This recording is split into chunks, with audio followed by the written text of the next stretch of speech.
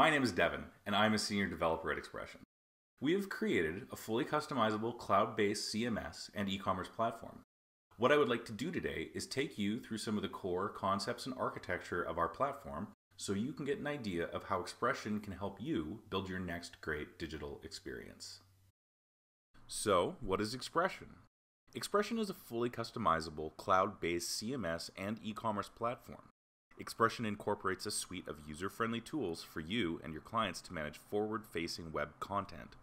Built on top of our rich API layer, we allow developers full access to directly manage and orchestrate all Expression functionality. All of this is fully hosted, keeping you free from infrastructure-related headaches. Every feature is fully manageable from our browser-based graphical user interface, including a browser-based IDE that lets you work anywhere you have access to a browser. Finally, Expression is an extremely deep product, used by both small teams and large. It is the result of 15 years of development and refinement, a solution dealing with the real day-to-day challenges of web development, and has been used to develop everything from brochure sites to full-scale enterprise digital solutions for some of the world's major brands. So let's look at some of the more technical details of how Expression actually goes about rendering content. In this case, we are going to look at a simple content management request. What happens is the user navigates to a URL on the front end of your website.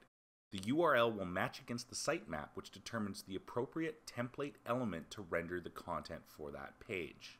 When element rendering begins, the first thing that Expression does is evaluate any of the attached data sources. The attached data sources are effectively adapters into either Expression's internal API or any external service you wish to integrate. When the data is returned to the element, it is then fed through any SSJS processors attached to the data source. These are simple JavaScript files that can perform data transformation on whatever data is received from the API. After the scripting layer has completed, we now have an element context.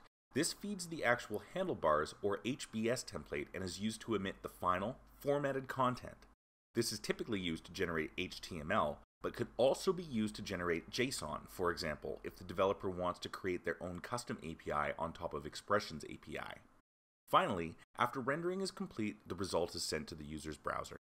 If you are interested in learning more about Expression, I highly recommend checking out our website, where you will find full general, developer, and API documentation available to give you an even better idea about the true power of the platform we have built.